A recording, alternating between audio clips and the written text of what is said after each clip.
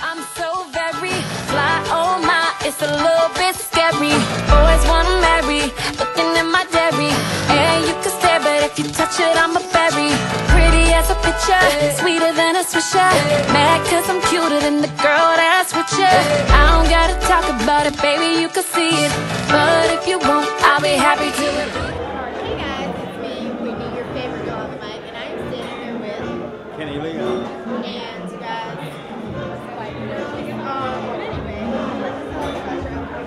Well, I am featured in a documentary produced by the Horn Brothers and Jennifer Thompson entitled Startup Dreams.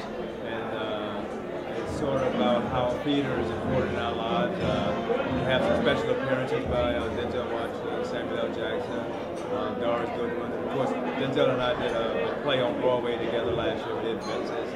I'm getting ready to do The Mountaintop with Samuel L. Jackson coming up in the fall, and he's saying a few words on this film as well, just about the power of theater and how we should make sure that our young people are taught theater in our schools. can you tell us a little bit about your nonprofit organization? I'm artistic director of True Colors Theater Company, and we produce 3 or 4 plays every year right here in Atlanta. We also produced the August Wilson monologue competition, encouraging young people to use any monologue from any of August Wilson's 10 plays. He was a great African American and wrote 10 incredible plays. All of them went to Broadway.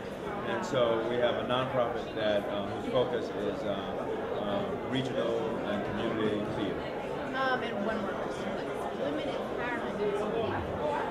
What does women empowerment? Well, I think that half the world is held up by women, and I think that since all of us come from a woman, I think that it's understanding that without the respect of our women, without honoring our women, we would be nowhere.